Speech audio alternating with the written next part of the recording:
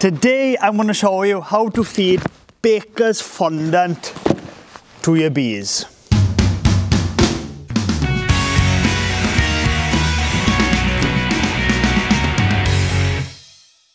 Hello, I'm Griff Rees, welcome to Gwynedd Griffith. Here we talk everything beekeeping, farming, countryside living. Now we do reviews as well. Now today this is a beekeeping video and specifically talking how to feed baker's fondant to bees.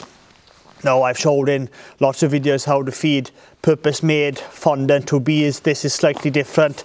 This is human grade baking fondant, the kind of baker's fondant that they use in cakes and custard slices, etc. But it's a perfectly good feed to feed your bees if you want to save a bit of money or you just can't get purpose-made feed for whatever reason. So in this video I'm going to show you all the different ways to feed it to nukes, the different types of nukes, full-size hives, because feeding this is slightly different. There's a little bit more faff and fuss to it, and I'll just show you how to do that in this video. So with that, let's get into it.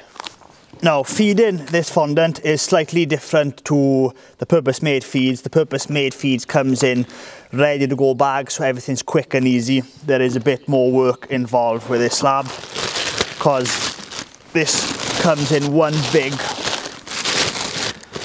12.5 kilo slab. So you've got to make your own containers or bags to place on the hive, because as this is now, it's just way too big and unusable. So one of the best ways to feed it is in microwave containers, just like this.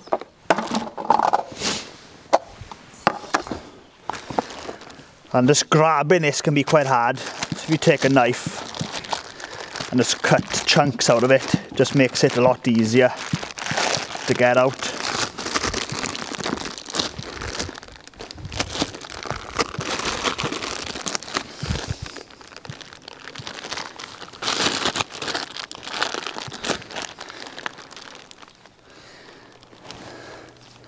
And that's what you're looking for. That's the kind of texture you want.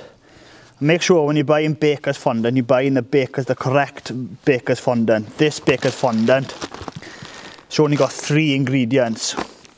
So it's got sugar, glucose syrup and water. There's no other additives or ingredients in there that might be toxic to your bees. So if you go down the supermarket and buy, sometimes they got ready to roll icing, they call it. That's full of other E's and chemicals and agencies. Don't feed that to your bees. Make sure it's this type of baker's fondant, which has only got the 3 ingredients.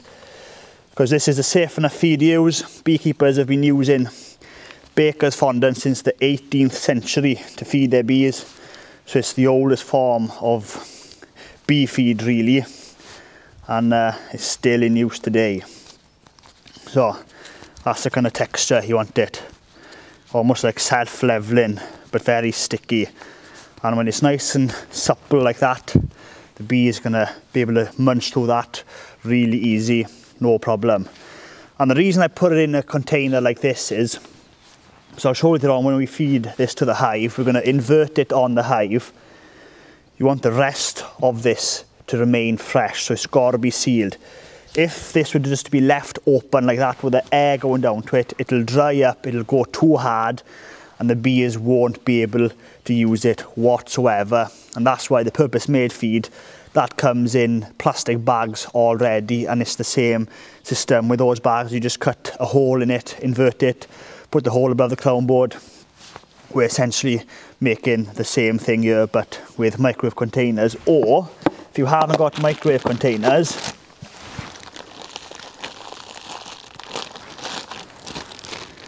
freezer bag does a good job as well, and I'll show you how to do a freezer bag, and we'll go feed some bees with this.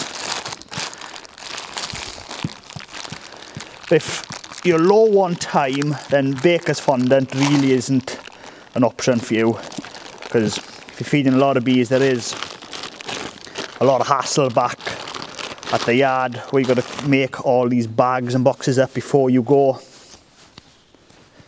But then again, this is half the price of ready-made bee feed, so there is a massive saving to be had then. It's probably why a lot of bee farmers they still use baker's fondant today. Put a bit more in there.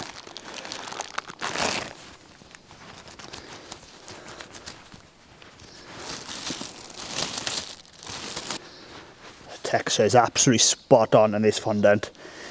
This is Britannia Superfine Baker's Fondant, made in the UK, and it's probably one of the better ones out there.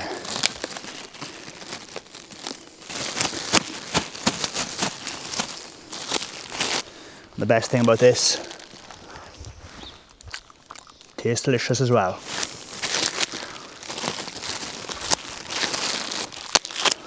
Bit messier, but that's what we're looking for. Totally seal. Now what I'll do now, before I go on the hive, I'll cut the hole in there and place that above the crown board, and it's doing the same job. So I'm going to cut this block up now, make a load of feed packets ready to go, and we'll put it on some bees. Now as you're cutting through the bag, you're getting a bit of excess plastic, and what you can do then makes things a bit easier when you're slicing your way through it. Cut through the bag.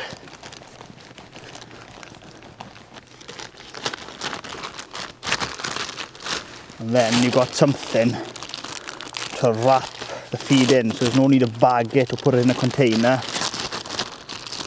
You're reusing the plastic that's coming in, and that's going to be a perfect sealer on there as well. So we got roughly, I don't know, 1.5 kilos of feed in there. So it does get easier once you cut through.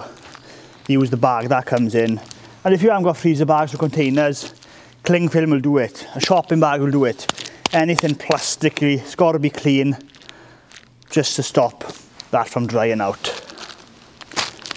Right, so I've just cut that big slab up into 1, 2, 3, 4, 5, 6, 7, 8 microwave containers, and 1, 2, 3 of the blue wrap it comes in, and there's 2 freezer bags underneath. Now there's pros and cons of whichever way you feed this. This being probably the best way. You invert this, go back in a week's time, you can see if the bees have been eating the way through it, so you can take that off, fill it up, put another one on.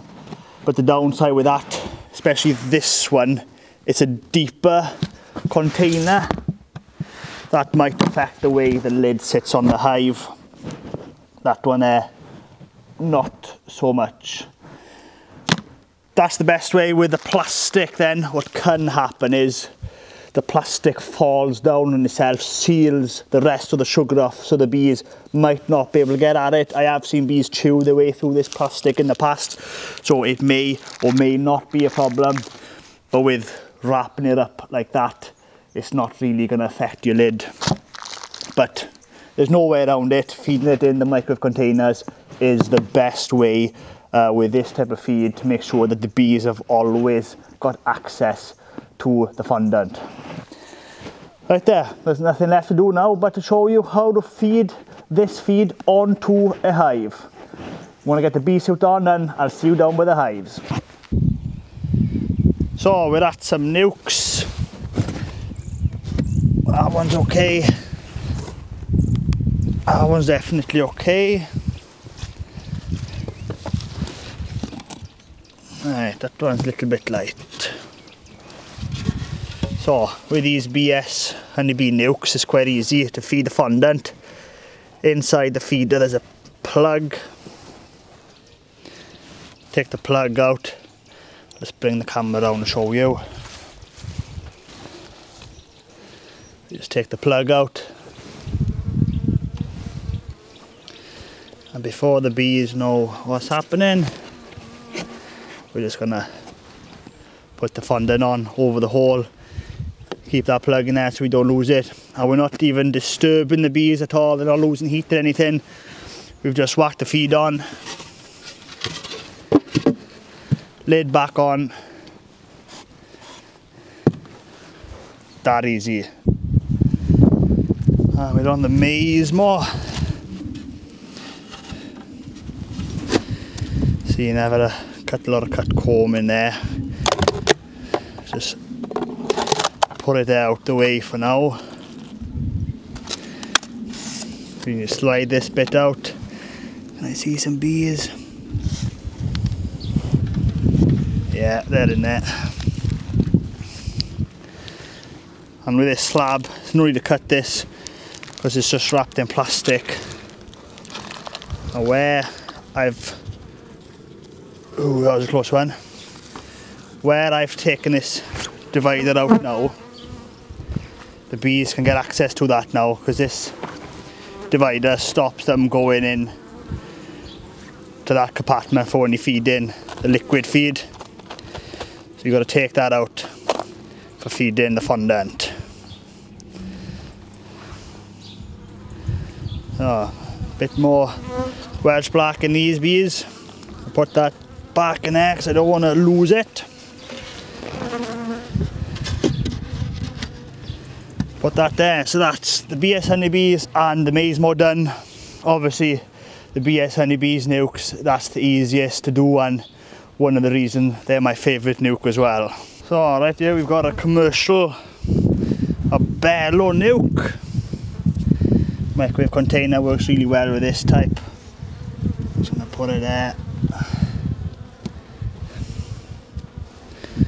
And that's as simple as that. No need to be taking my time looking at these bees today. They're pretty quiet. I don't want to get stung too many times. You've got nothing to gain to go through your bees now. As long as they're alive now, that's good enough. Put some feed on them if they need it. If they don't waste your time. So here we are, full size hive. We're gonna give it a microwave container trick. Crown board, invert it over, simple as that. The bees don't even know I've been there.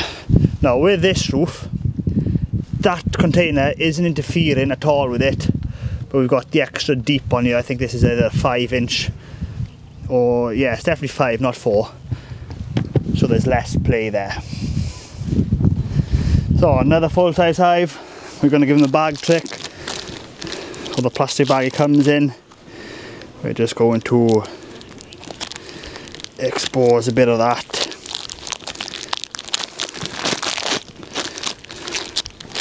You don't need to expose that much, but that's just how this fold worked this time.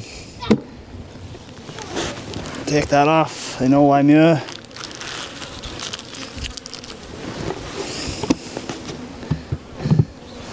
Job done. Oh, got in just in time there. Really starting to rain. Not everybody needed a feed, so that's not a problem. And just a stress, when you're checking your bees now, when you're feeding them, don't go through the frames, don't go take the crown board off if you don't have to. Leave the bees in the cluster, just get in and off, put the feed on. You're not gaining anything by going through your bees at this time of year, midwinter. That's all we're doing. Hefting, if they're low, we slap a bit of feed on.